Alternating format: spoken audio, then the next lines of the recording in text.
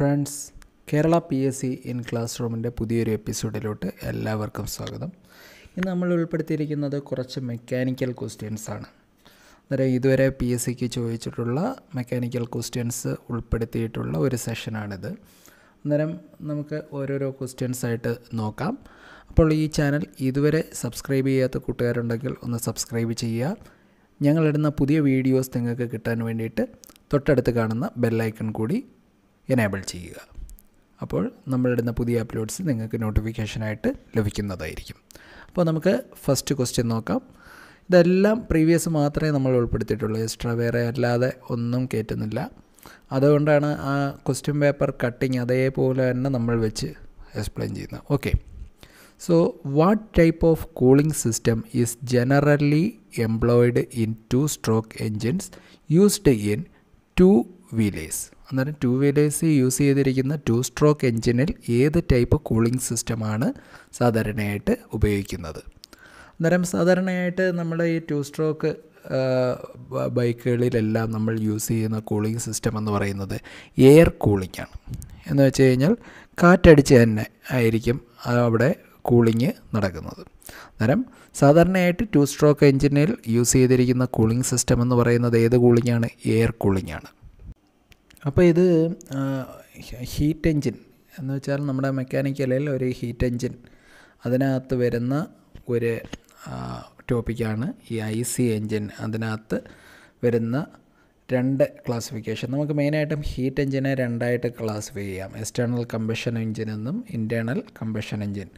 External combustion എൻജിനെ EC engine എന്ന് വിളിക്കാം, internal combustion എൻജിനെ IC engine എന്ന് വിളിക്കാം. ഈ IC എൻജിനെ നമുക്ക് പിന്നെയും ഡിവൈഡ് ചെയ്യാം. എങ്ങനെയാണ്? ഇൻറ്റേർണൽ കമ്പഷൻ എൻജിനെ പിന്നെ നമുക്ക് SI എൻജിൻ അല്ലെങ്കിൽ സ്പാർക്ക് ഇഗ്നിഷൻ എൻജിൻ എന്നും അതേപോലെ കമ്പഷൻ ഇഗ്നിഷൻ എൻജിൻ എന്നും CI എൻജിൻ എന്നും അങ്ങനെ നമുക്ക് 2ആയിട്ട് തിരിക്കാം. അന്നേരം ഈ IC എൻജിനെ നമുക്ക് 2ആയിട്ട് തിരിക്കാം, SI എൻജിൻ എന്നും അതേപോലെ CI എൻജിൻ എന്നും. ഇതിനകത്ത് ഈ SI എൻജിനെ നമുക്ക് പിന്നെയും ക്ലാസിഫൈ ചെയ്യാം. SI എൻജിനെ നമുക്ക് 4-stroke എന്നും 2-stroke എന്നും ക്ലാസിഫൈ ചെയ്യാം. അതേസമയം CI എൻജിനെയും നമുക്ക് ഇതേ രീതിയിൽ 4-stroke എന്നും 2-stroke എന്നും ക്ലാസിഫൈ ചെയ്യാം. അന്നേരം ഈ SI എൻജിനിൽ വരുന്നതാണ് പെട്രോൾ എൻജിൻ. സ്പാർക്ക് ഇഗ്നിഷൻ എൻജിനാണ് ഏത്? Petrol engine. അതേസമയം കംപ്രഷൻ ഇഗ്നിഷൻ എൻജിനാണ് ഏതെന്ന് പറയുന്നത്? Diesel engine. ഓക്കെ, അന്നേരം നമ്മൾ ഹീറ്റ് എൻജിനെ 2ആയിട്ട് ക്ലാസിഫൈ ചെയ്തു, EC എൻജിൻ എന്നും IC എൻജിൻ എന്നും. ആ IC എൻജിനെ നമ്മൾ 2ആയിട്ട് ക്ലാസിഫൈ ചെയ്തു. ഏതൊക്കെയാണ്? നമ്മുടെ സ്പാർക്ക് ഇഗ്നിഷൻ അല്ലെങ്കിൽ SI എൻജിൻ എന്നും CI എൻജിൻ എന്നും. CI എന്ന് വെച്ചാൽ കമ്പഷൻ ഇഗ്നിഷൻ എൻജിൻ എന്നും 2ആയിട്ട് നമ്മൾ ക്ലാസിഫൈ ചെയ്തു. അടുത്ത ക്വസ്റ്റ്യൻ നോക്കാം. The compression ratio of diesel engine is in the range from? അന്നേരം ഒരു ഡീസൽ എൻജിൻ്റെ കേസിലുള്ള കംപ്രഷൻ റേഷ്യോ ആണ് എത്രയാണെന്നാണ് ചോദ്യം. അതിൻ്റെ ആൻസർ എന്ന് പറയുന്നത് 15:24 ആണ് കംപ്രഷൻ റേഷ്യോ എന്ന് പറയുന്നത്. ഡീസൽ എൻജിൻ്റെ കേസിലുള്ള കംപ്രഷൻ റേഷ്യോ എന്ന് പറയുന്നത് 15:24 ആണ്.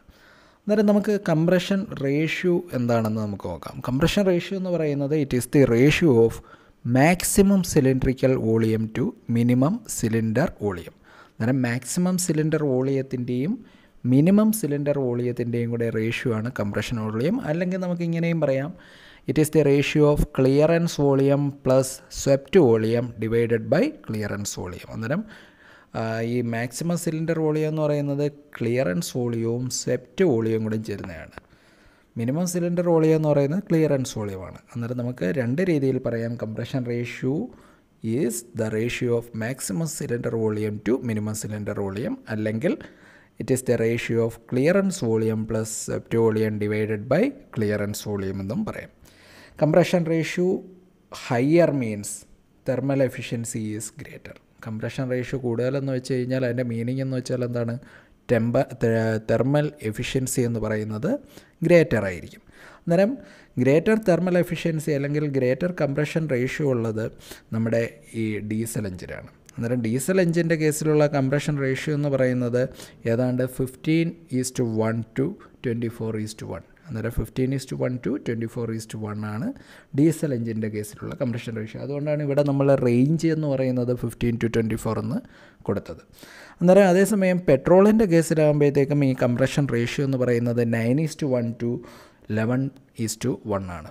ഇവിടുത്തെ റേഞ്ച് പറയുകയാണെങ്കിൽ 9 to 11 ആണ് ഏതിൻ്റെ കേസിലുള്ള കംപ്രഷൻ റേഷ്യോ, പെട്രോളിൻ്റെ കേസിലുള്ള കംപ്രഷൻ റേഷ്യോ. അന്നേരം ഇത് ഓർത്തിരിക്കുക, കംപ്രഷൻ റേഷ്യോ എന്ന് പറയുന്നത് maximum cylinder volume to minimum cylinder volume, അല്ലെങ്കിൽ clearance volume plus Sept volume divided by clearance volume. അന്നേരം ഇതാണ് എന്തെന്ന് പറയുന്നത് കംപ്രഷൻ റേഷ്യോ. അടുത്ത ക്വസ്റ്റ്യൻ നമുക്ക് നോക്കാം. The function of fly wheel in an automobile is to. എന്താണ് ഒരു ഫ്ലൈ വീൽ, ഓട്ടോമൊബൈലിലുള്ള ഫ്ലൈ വീലിൻ്റെ ഫങ്ഷൻ എന്താണെന്നാണ് ക്വസ്റ്റ്യൻ. അന്നേരം what is the function of fly wheel in an automobile? Option C ആണ് answer, to store energy during the working stroke of the engine. അന്നേരം working സ്ട്രോക്കിൽ, ഒരു എൻജിൻ്റെ working സ്ട്രോക്കിൽ energy store ചെയ്യാൻ വേണ്ടിയിട്ടാണ് നമ്മൾ എന്ത് use ചെയ്യുന്നത്, ഫ്ലൈ വീൽ യൂസ് ചെയ്യുന്നത്. നമുക്ക് ഇങ്ങനെയും പറയാം, fly wheel serves as A reservoir which is stored energy during the period when supply energy is more than the requirement it releases. അന്നേരം ഫ്ലൈ വീൽ എന്തിനു വേണ്ടിയിട്ടാണ്, വർക്കിംഗ് സ്ട്രോക്കിൽ എനർജി സ്റ്റോർ ചെയ്യാൻ വേണ്ടിയിട്ടാണ് fly wheel use ചെയ്യുന്നത്.